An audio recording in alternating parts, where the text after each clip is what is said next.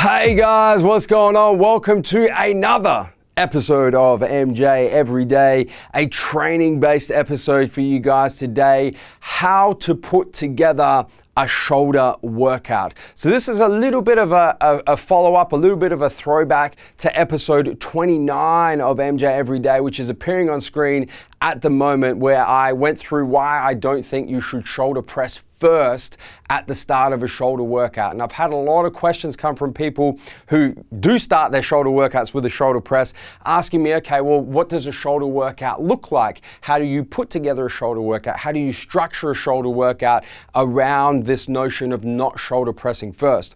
So first and foremost, we have to understand that within the shoulder and the shoulder region, there's really four main muscle groups or four parts of that shoulder region that we want to be targeting in each and every shoulder workout that we do. So from a deltoid perspective, we've got our rear delts, we've got our middle delts, and we've got our front delts. And then we've got our traps as well, which, like it or not, some people train traps with back. Like it or not, traps are involved in most shoulder movements, especially lateral raising and upright row type movements. So you're gonna, whether you like it or not, you're gonna be hitting traps in your shoulder workouts. So you may as well hit them directly in your shoulder workouts as well. So once you understand that there's really those four main groups of the shoulder muscle, even though traps are kind of more part of your back, they still kind of make up that whole shoulder region. You want to be hitting exercises, at least one exercise every shoulder workout that targets each of those four muscle groups. So first and foremost, you've got your rear delts. So your rear delt exercises are going to be your bent over dumbbell rear delt flies. You can do rear delt flies on a pec deck sitting reverse. You can do them standing with cables. You can do any kind of rear delt fly that's really going to directly engage and hit those rear delts, and indirectly going to hit your traps as well. Another type of exercise that you can do for rear delts are face pull type exercise or high row type exercises. So you can do them seated with a rope. You can do them standing with a rope and a cable. You can do Kai Green style super wide grip with a barbell where you're pulling up towards your chin rather than down towards your hips. Any type of those high rowing type movements are going to hit those rear delts directly, and then also indirectly going to hit your traps. Moving on to middle delts, this is where you're talking about your lateral raise type movements and your upright row type movements. So your lateral raises can be seated with dumbbells, standing with dumbbells. You can use a lateral raise machine. You can do them standing or seated with cables in the low position.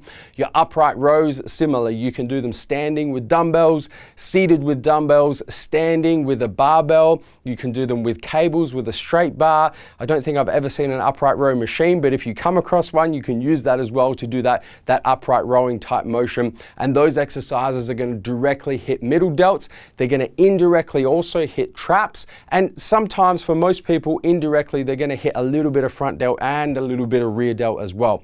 Moving on then to front delts, this is where you're talking about your pressing, guys. So you're talking about your overhead press, seated, standing, with dumbbells, with barbells, overhead press machines, hammer strength isolateral machines. Anything that's involving that overhead pressing movement is going to directly target those front delts. And you guys will remember from episode 29, I'm a big advocate for not starting your shoulder workouts with a big heavy press.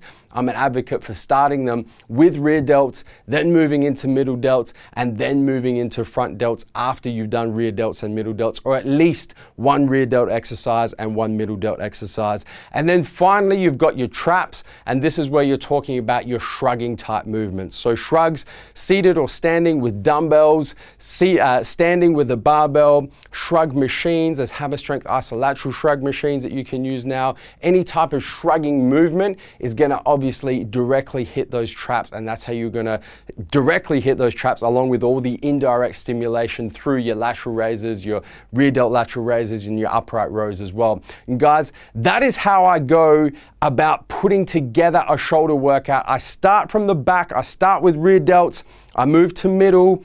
I don't hit front delts myself, but for you guys that want to hit front delts, you can then put front delts in there and then usually finish your shoulder workouts off with traps, because they get hit indirectly throughout pretty much every other exercise that you're doing in your shoulder workouts.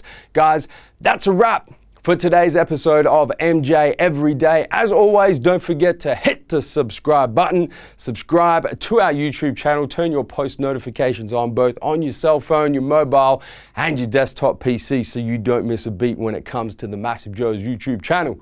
Until tomorrow, I'm coming to you from MassiveJoes.com. Stay